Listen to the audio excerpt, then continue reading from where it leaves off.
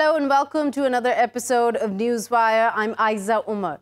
Now, Israel says its military is getting ready in case it has to get involved in any escalation as things are heating up between US and Iran as usual. This comes from the Israeli foreign minister just a day after a senior Iranian parliamentarian gave out a warning on Iranian TV that if the US attacks Iran, Israel will be destroyed in half an hour. Now, as you know, things have been pretty much unraveling since the US pulled out of the Iran nuclear deal, the JCPOA, last year. It was signed during the Obama administration in 2015 and considered a major milestone in US-Iran relations. So just to give a quick flashback into what that looked like that time, let's get this. Just now, I spoke on the phone with President Rouhani of the Islamic Republic of Iran. I believe we can reach a comprehensive solution. بلکه بالاتر بحث غرور ملی ملت ایرانه. ایشون گفت که ما حقوق هسته‌ای مردم ایران رو بهش اذعان داریم. Today is an historic day. It is a great honor for us to announce that we have reached an agreement on the Iranian nuclear issue. ایران دنبال سلاح کشتار جمعی نبوده و نخواهد بود. ایران دنبال فشار بر کشورهای منطقه نبوده و نخواهد بود. کشورهای منطقه روابط ما و شما امروز آغاز نوی دارد. ما صمیمیت بیشتر، نزدیکی بیشتر، برادری بیشتر، اتحاد بیشتر و توسعه روابط را خواهان هستیم. The International Atomic Energy Agency has now verified that Iran has honored its commitments to alter and, in fact, dismantle much of its nuclear program in compliance with the agreement that we reached last July. And that is what the Middle East looked like back in 2013. Cut to 2019, while US President Trump and North Korean leader Kim Jong-un continue with what is widely called their bromance over North Korea's denuclearization program, which, by the way, is very similar end goal as for Trump's alleged agenda when it comes to Iran. Trump takes a completely different approach with the Middle Eastern oil giant, and not to mention Israel's arch enemy. Now, instead of writing love letters and skipping across demarcation lines, Trump's busy crushing Iran's economy and, in turn, innocent Iranians with sanctions upon sanctions. And instead of this helping in the aim to denuclearize, Iran's just beefing up its uranium-enriched stockpile. So we will be talking to our guests, reflecting not only whether Obama got it right or he set the stage for now turning to be a very dangerous situation. So let me introduce our guests. From Tehran, we are joined by Syed Mostapha Khoshcheshm, a journalist and an analyst. He's also taught at a number of Iranian universities and academic centers, including international relations faculty of the Iranian Foreign Ministry. Also from Tehran, we have Mr. Abbas Aslani. He is the editor-in-chief for Iran Front Page, and he's also the visiting scholar at the Center for Middle East Strategic Studies. And from Washington, D.C., we have Mr. Paul Kawika Martin, the Senior Director for Policy and Political Affairs right now in Washington, D.C. Thank you so much to all three of you for joining us here. I want to start with you, Mr. Mostapha Khoshcheshm. Back in September 2013, Obama finally got to do what many presidents had failed in the U.S. to finally stop a very acrimonious relationship with Iran. Do you see it like that, or do you think he pretty much set up the stage for what is unraveling right now? Hello, and thanks for having me. Well, to put it in a nutshell, that's right. That's the second part of the, the second option that you just presented. That's it. Up to 2005 or 6, the United States tried various options in order to topple the Islamic Republic. That included staging velvet revolutions as well as coup d'etats or provoking civil unrest or arming the opposition like the MKO, the terrorist organization. But they failed, and they realized that they may not be able to topple the Islamic Republic. So they came up with a strategy to confine at least Tehran's power components to stop a clash of interests with the United States and its allies' interests in the region. So they picked up the engagement strategy for the sake of containment through exercising maximum pressures that included, of course, the crippling sanctions, as they call it, of course, as well as posing credible military threat. The result they wished for was pushing Tehran to the negotiating table and then forcing Tehran to make concessions, and the rest we saw what happened to the Iranian nuclear enrichment capacity for at least 10 years under the nuclear deal. What they meant was continuing the same path and the same paradigm in order to contain Iran's other power components that included the missile industry as well as Iran's regional clout. And if you remember, I've appeared on your show several times, and I've always been stressing on your TV channel and in my other interviews that Donald Trump is no different than Obama. The only difference is that Donald Trump is exercising this strategy in a very inexperienced manner. In other words, my final sentence could be, he doesn't appreciate the way and the balance of the stick and the carrot. That's why he is failing this time. Okay, so Mr. Mostapha, I want to play a soundbite of the US president saying essentially what his beef was with Iran. So let's just play that, and then I've got a question for you there. By its own terms, the Iran deal was supposed to contribute to regional and international peace and security. And yet, while the United States adheres to our commitment under the deal, the Iranian regime continues to fuel conflict, terror, and turmoil throughout the Middle East and beyond. Importantly, Iran is not living up to the spirit of the deal. So, Mr. Khoshcheshm, the question really is, here what we hear from President Trump, it seems the real problem is Iran's involvement in proxy wars in the Middle East that Trump has. Well, first of all, what Donald Trump says about the nuclear deal was to help promote regional peace and stability. That's true because the nuclear deal was endorsed as a non-proliferation document and agreement. And of course, Iran has reiterated time and again that it's not looking for military nuclear capability, but still the United States and Europeans that alleged that Iran was making suspicious moves, they could at least ensure that Iran's all Iranian nuclear facilities were under, and they are still under 24 hours a day surveillance by the IAEA. Iran is under check. Iran has gone under the largest number of man-hours of inspection by the IAEA all throughout the world in the history of that organization. Okay. So they could make sure that Iran's claims that it's moving towards a civilian nuclear program was, true. Now, Iran has shown, just let me wrap it up like this, that Iran has been, according to American officials, even this administration, according to Europeans and everyone else, Iran has been in full compliance with the letter of the nuclear deal. But the Americans have discarded the nuclear deal, the spirit and the letter altogether. Let's remember that it was a deal on Iran's nuclear program and not Iran's missile or regional Okay, so I get your point here, Mr. Mostapha. Let me bring in Mr. Paul here. Mr. Paul, my question to you, you heard what the US president said, that Iranian regime continues to fuel conflict, terror, and turmoil throughout the region. So is the JCPO essentially that Iran is not complying or is violating the terms, something that Trump has not been very clear on how, is just an excuse? It's definitely an excuse, as the other guests mentioned. The International Atomic Energy Agency, since the nuclear agreement was enacted in 2015, has constantly said Iran has been participating and doing the agreement properly, and it has which has dismantled centrifuges, shipped uranium outside the country, got rid of a nuclear reactor in the city of Iraq, and is continuing to have intrusive verification and inspections.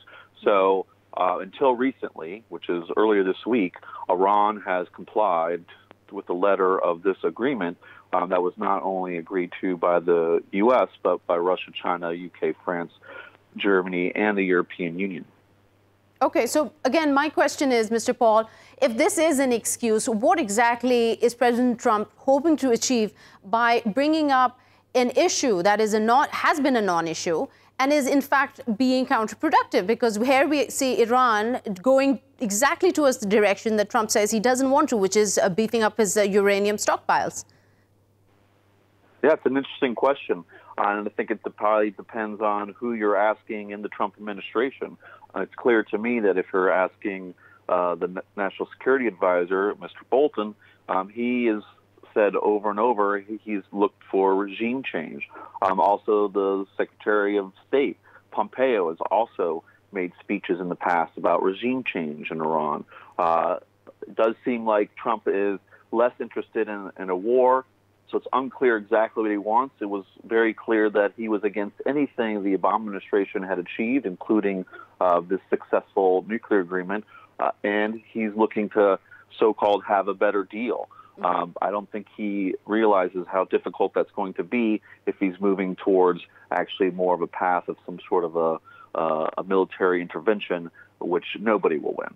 Okay. So, Mr. Abbas, let's ask you this then. The current situation, as we just talked about in the beginning, is that Israel is now giving statements. The foreign minister of Israel saying that we're getting ready in case there is some kind of escalation. He's obviously talking about military escalation here. Does this worry you at all, how this situation has changed just in the past 2-3 days? Well, in fact, Iran has made clear that it is not afraid of any war or conflict in the region, and it is ready to respond if it is attacked militarily.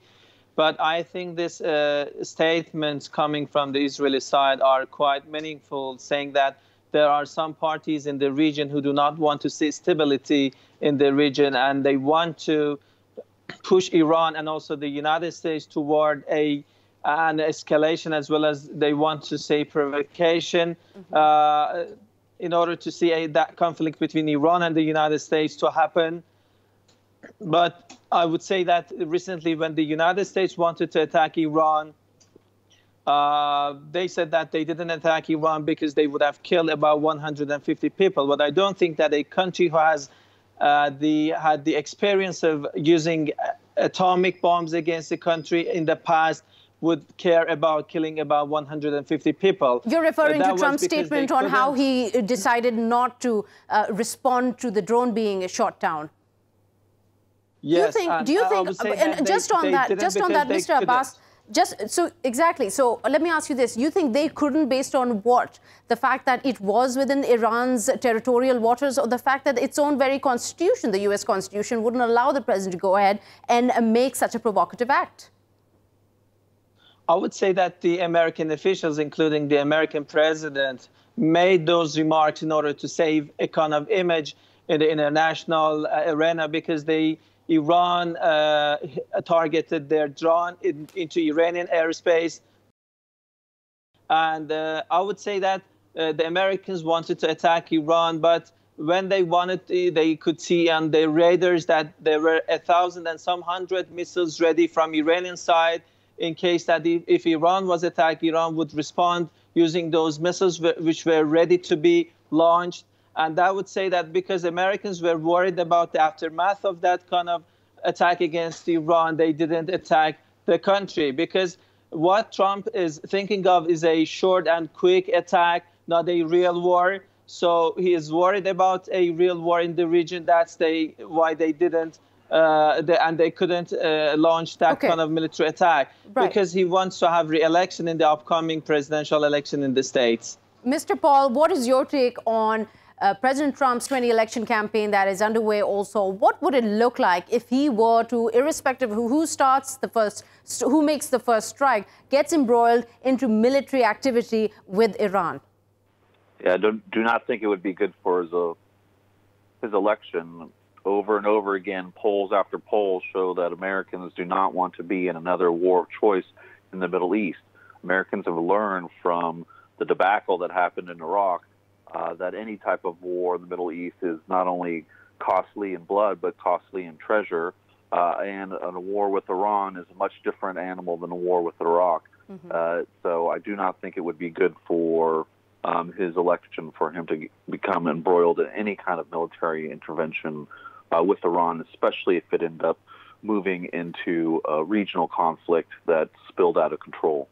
Okay. And Mr. Mostapha, if this is not going to be good for his election campaign, as polls have shown, as Mr. Paul has highlighted for us here, what do you think is now the way forward? If it doesn't want the altercation with Iran, how does it expect Iran to continue to respond? Because as we understand it, the door for diplomacy is closed. They're not interested to come to the table and talk to the U.S. To complete your sentence, I need to say that Iran is still complying with the nuclear deal. Therefore, this is not Iran that has closed the door to diplomacy. That's the United States that has discarded the deal. Therefore, it needs to, shift its strategy, its foreign policy towards Iran. If Donald Trump is smart enough, and I do believe that he's smart enough because he could beat Hillary Clinton and many others to become a president of the United States, I do believe that he would realize at the end of summer, maximum, that he has been on a wrong path. He's been moving, in the opposite direction of what he should have. And he should fire Bolton and change. Now, it's not just Bolton. He needs to make a U-turn towards the nuclear deal. He should get back to the nuclear deal. That would mean a catastrophic failure and defeat for him, of course, and for his reputation. And, he likes to show himself as superior to President Obama. Therefore, that would, crush his chances for winning a second election. Therefore, a way between these two could help him. That is to say, I believe at the end of summer, as we are approaching the expiry date of the era that sanctions produce their maximum pressure and leave the most impact on Iranian economy in the next few months, he would arrive at the conclusion that he needs to change the offer. He should make it much more lucrative to Iran. He would probably offer to remove a part of the sanctions, including those on oil and banking.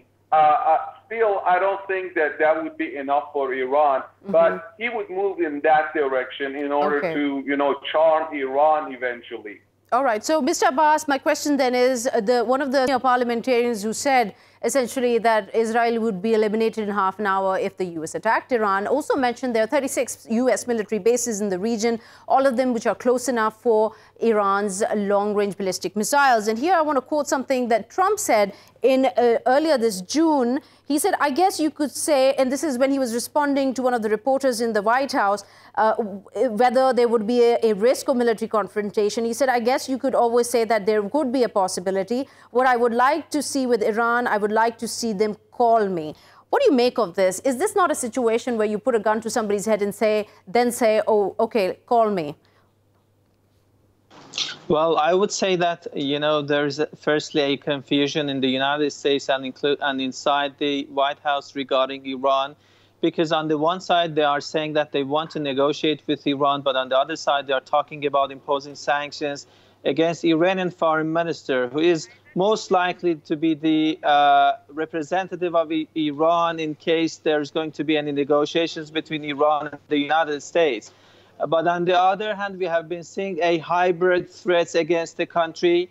Mostly on the one side, we have been seeing a political and economic pressure against the Iran, as they have been calling the maximum pressure, and as well as a military threat against the country in order to bring the Iran to the negotiating table under the conditions that the United States wants to have with Iran.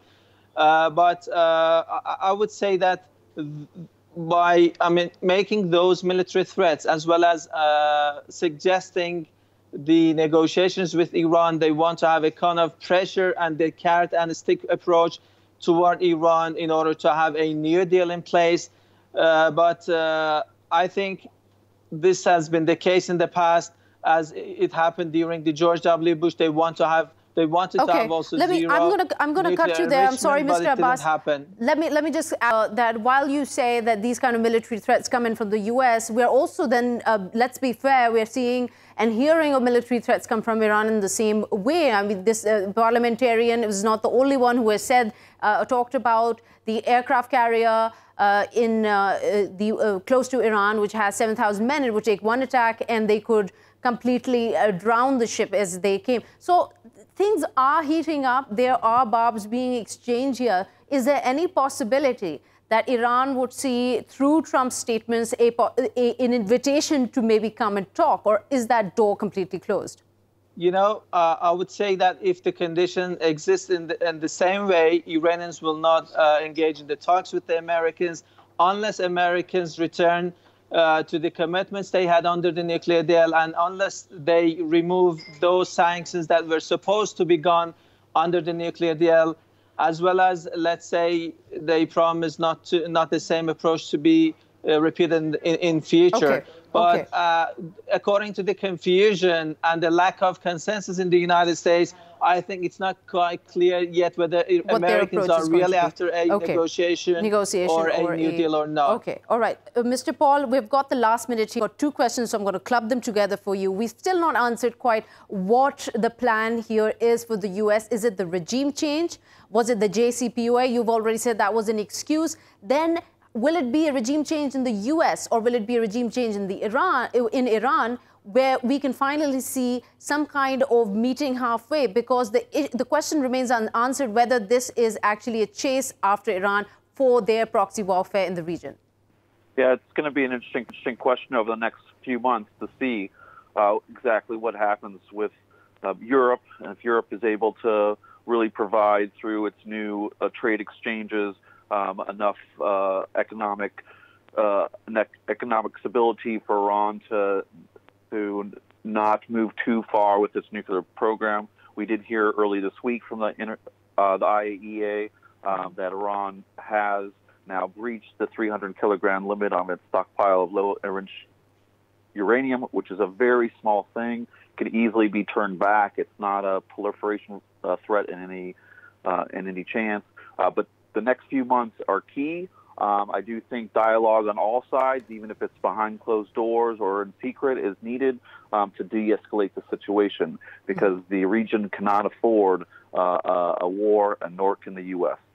Okay, thank you so much, Mr. Paul there, and Mr. Abbas, Mr. Mostapha Khoshcheshm, for giving us your time and talking about trying to understand what is happening here in the Middle East between the U.S. and Iran. There is certainly a lot of confusion on how the U.S. wants to take it forward. Just recently, in the past few days, there was a tweet from the U.S. State Department that essentially said that Iran had been violating the clauses of the JCPOA deal even before it existed, to which Mr. Jawad Zarif, the foreign minister of Iran, replied very aptly in a tweet saying, seriously, ? And that will pretty much wrap up the segment for now. We will take a quick short break and we'll be right back.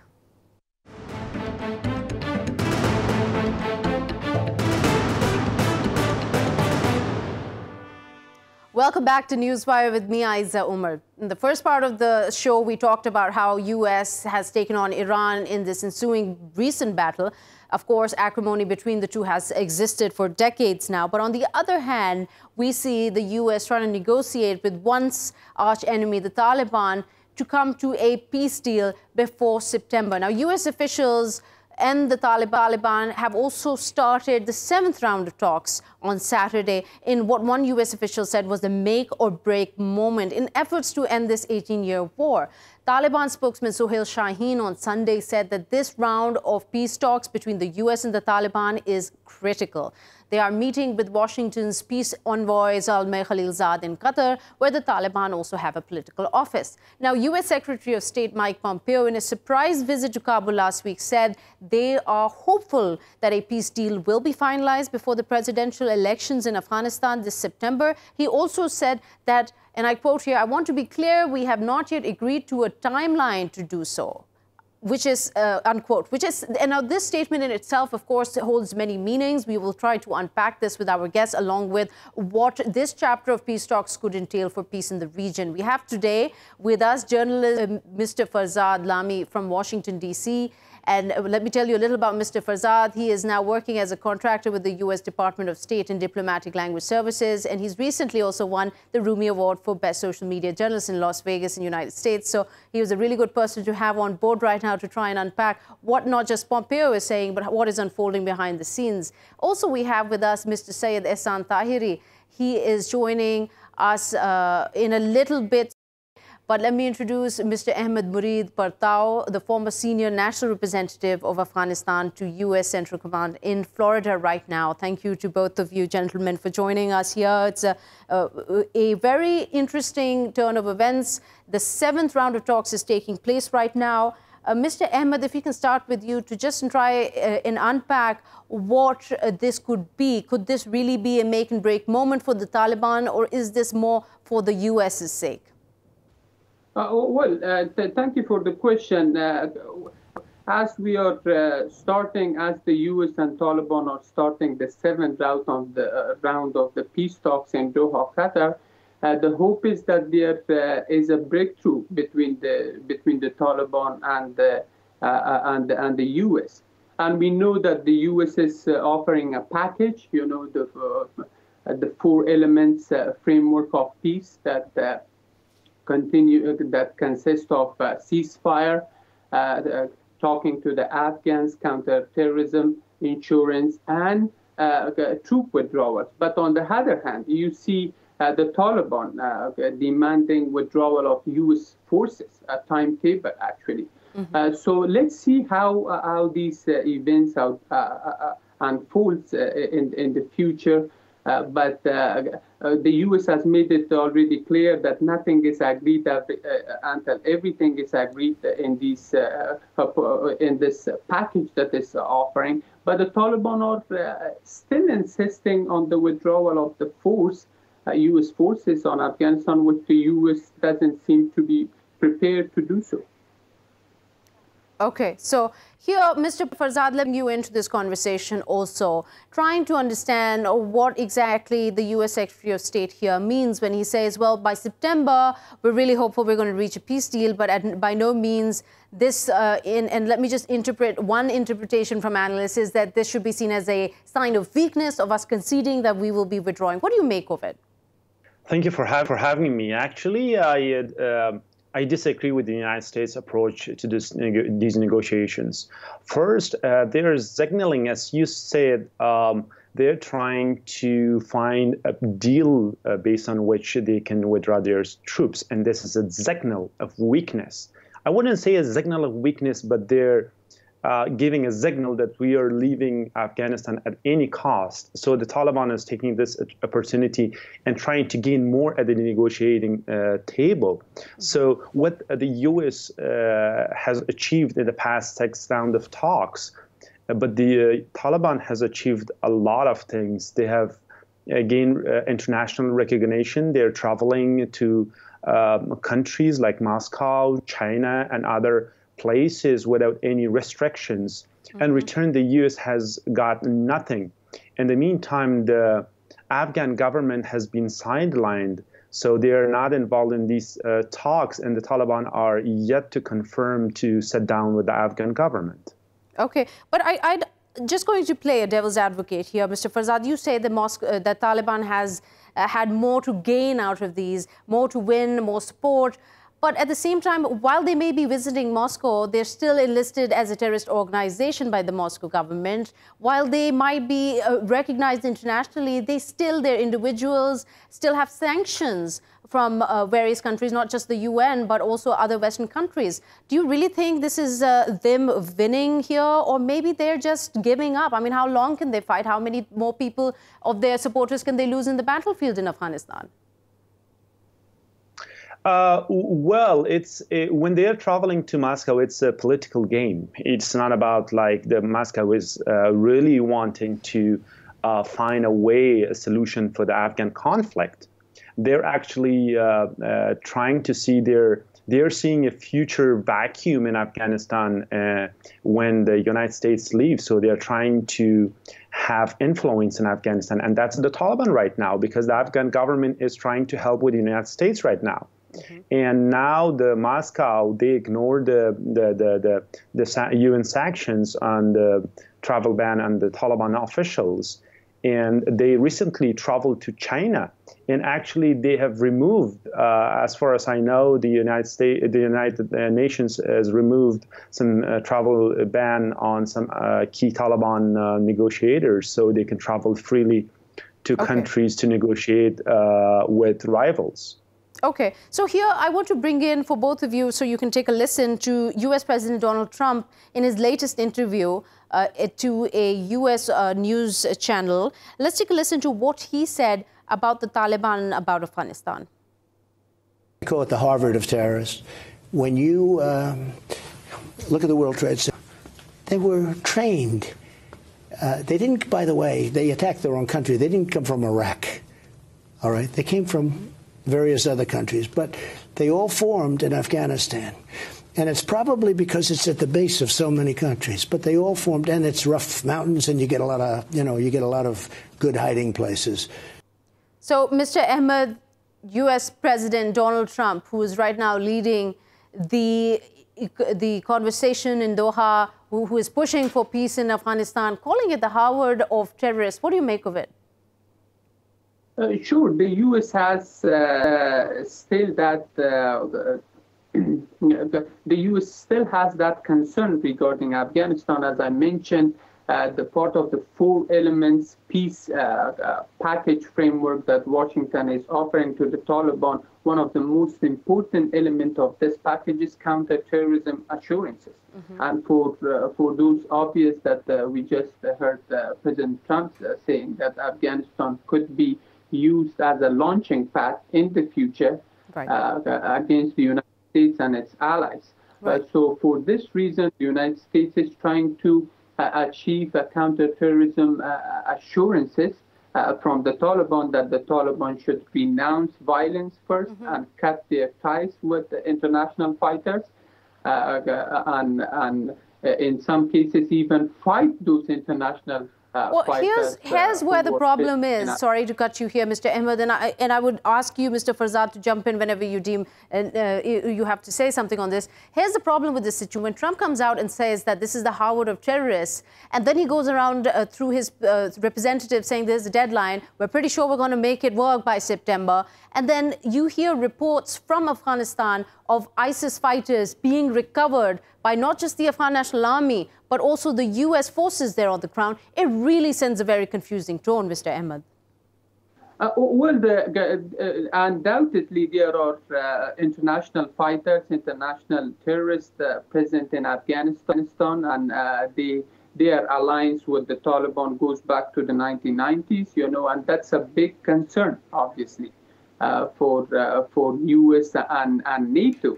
And until that the Taliban are breaking their ties with these forces, it will be very difficult to achieve a peace process and to achieve a peace talk with the Taliban. And we know the alliance between the Taliban and these international fighters, specifically Al-Qaeda, is very deep. They are brothers in arms. They are brothers of blood. They are fought together, they have died together, so it's going to be very difficult to break those ties. Okay, thank you so much. There we had Mr. Ahmad joining us from Mr. Farzad, I'll ask you the same question I asked Mr. Ahmad. What exactly is the message here when at one time they are picking up Taliban arch enemies, the ISIS, who've been fighting neck to neck in the northeastern part of Afghanistan and giving them protection, these ISIS fighters, and on the other hand, they're talking about how this is a breeding ground for terrorists. So before I get to that, let me add something just Ahmad said about ties between the Taliban and Al-Qaeda. In the past 2 weeks, Al-Bayan website, which is affiliated and information hub for the Al-Qaeda network, they promoted the Taliban social media and they're persuading their followers to follow the Taliban accounts. So that proves that they still keep ties. So as Ahmad said, they're unbreakable. They are not separated from each other right now. So they never been. When the President Trump said that call Afghanistan as a harbor of terrorists. But well, I'm sorry, I'm confused here. But the ISIS isn't the Al-Qaeda. They're completely different entities. Yeah, but I just added to what Ahmad said about Al-Qaeda and the Taliban. All right.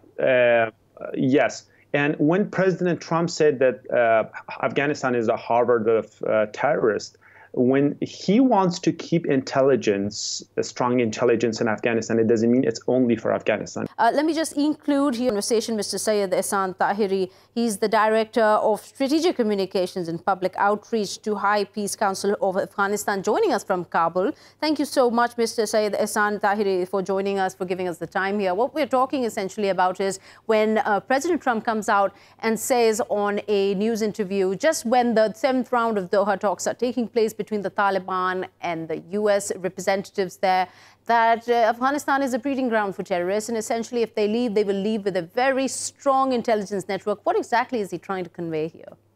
Thank you very much for the for keeping me to join this conversation. Of course, he doesn't mean that Afghanistan is the ground for terrorists at the moment, because we have a state, we have pillars of state that all are functioning. And we have a little bit problems in the peace process, but that doesn't mean that we are not moving forward. It means that when the international support is not there, when Afghanistan doesn't have a state, that we fortunately have it, and we have the people that they are not people of the past, people of the yesterday, or people of 18 years back. We are the people that our new generation is now 18 years, and they are reaching to the next generation, so that they are considering Afghanistan forward, not Afghanistan backward. He means that Afghanistan is, when it's not supported, that will, again, he considers not the kind of 100% sure. He says that it will be cross backward, so that the terrorists were sanctuaries were in Afghanistan and somehow in other countries. And when it is not supported, when there is no peace, when there is no government, then Afghanistan will be, of course, a yard for the extremists, for the terrorists, and for those who are trying to get the spoilers assistance and destroy the region. The same that they damage the international community with their explosions, with their suicides, with their attacks and acts. So also, let me ask you this, Mr. Syed, that at the same time, they seem to have some progress where Taliban have agreed to meet the Kabul government. They're expected to have these meetings soon, or in fact, they're taking place already now in Qatar. What changed here? Do you think this was a progress that was eventually going to be reached, or something important has taken place? Well, the peace process at the end of the day will have definitely a positive result. If not completely, but of course, more than 50% to 70% results positively. So this is a peace process. It doesn't mean we didn't expect the peace process of Afghanistan to reach it at the end of the day with 100% sure that we will get. But Mr. Syed, sorry to interrupt you here, but it's hard to imagine that, to see it with that optimism, because on the lines, on the parallel, we see on the ground what is happening. Just recently, an attack that injured 50 children, a bomb attack, which Taliban was happy to take responsibility for. It's hard to imagine that this can be working in a positive manner. It is a hard time for Afghans. It's a hard time for us, for everyone in Afghanistan living. This is a geography that we witness much more damages than this. And the same, this was a dangerous witness for the people of Afghanistan. But this is the situation that we want to change it to a peaceful situation. This is the time we want to work for peace. This is the time we're working for security and stability in Afghanistan that should be sustainable and that should be respected between the neighboring countries, the region, and international community. But here's my question. Sorry to interrupt you again, but here's my second question then. If that is the case, it is very clear that the Kabul government obviously, and it said it from day one, that we want you to sit down and talk to us. And the Taliban have completely been refusing. In fact, point blank said that we want to have nothing to do with the Western-backed puppet Kabul government. But here suddenly you see a change of heart. Is this got to do with maybe some back-channel talks where the Afghan government and the Taliban have come to an agreement behind the scenes that there is going to be a very lucrative power-sharing formula eventually? Well, considering the situation in Afghanistan and considering the peace process, when we say peace process, peace talks is in the process. It doesn't mean peace process is a peace talk. So when it starts from the national consensus building to international and regional consensus coordination and initiative coordination, that means we are stepping forward for a direct and official negotiations, that's unconditional negotiation package between the government of Afghanistan and the Taliban. We witnessed the progress in between the Taliban and the government. So that doesn't mean that they will start tomorrow. It may take some more days, some more weeks, then we will have the direct official talks, because there is no any other mechanism than the official and direct talk between the government and the Taliban, because the government is the official entity, the constitutional entity on behalf of the people of Afghanistan to decide. No one inks without the government's interference, without the government's management with the Taliban, because they will be then implementing the peace deal. And hopefully there are positive steps forward amongst both sides. So you're this confident intra-Afghan dialogue that Afghans are attending the 7th and 8th of July intra-Afghan dialogue in Doha. That is an official step forward between Afghans and the Taliban, so that facilitates the intra-Afghan dialogue to reach the official dialogue between the government of So, Mr. Farzad, sorry, I'm going to interrupt. We'll leave you at that, Mr. Ahmad, because we're running, sorry, Mr. Sayed, because we're running out of time here. Mr. Farzad, I'm curious to get your opinion on this also. Is this to be interpreted as the success of a peace talk process, or is this to be interpreted as maybe that one of the sides are waning here? Because let's not forget that just last year we've seen a number of US Army officials having died. Just since 2001, there have been over 2,500 military men that have died. Is it? What's your take on this? First, let me correct you. The Taliban has not yet agreed to meet with the Afghan government.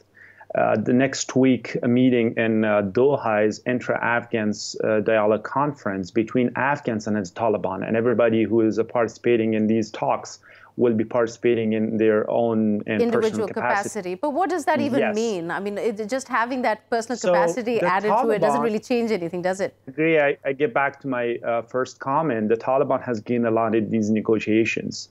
They have not given up on any of their demands. For example, they're still not ready to meet with the Afghan government, and the Afghan government is not sending anyone representing the government into talks, which is scheduled to be held next week in Doha.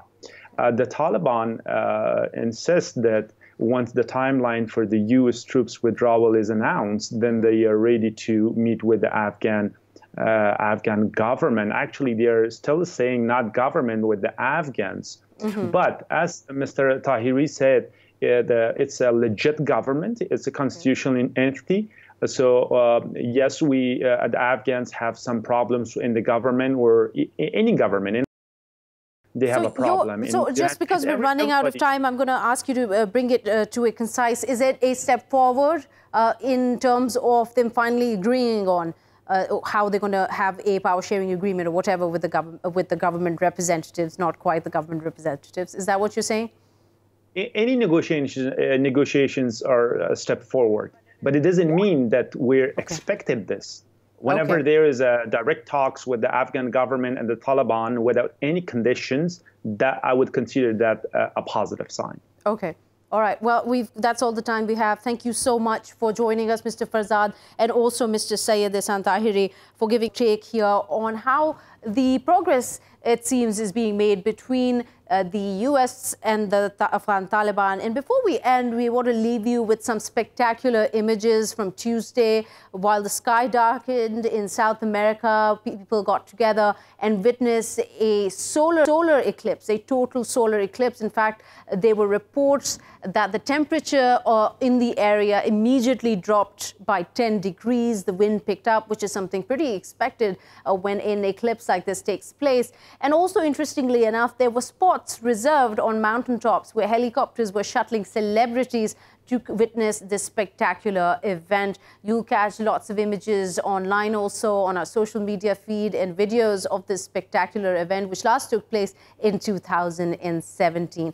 And those were some really spectacular images of the total solar eclipse that was seen in South America. Well, it's time for us to leave now. We will see you next week with a new round of programs from the news around the world. Till then, goodbye.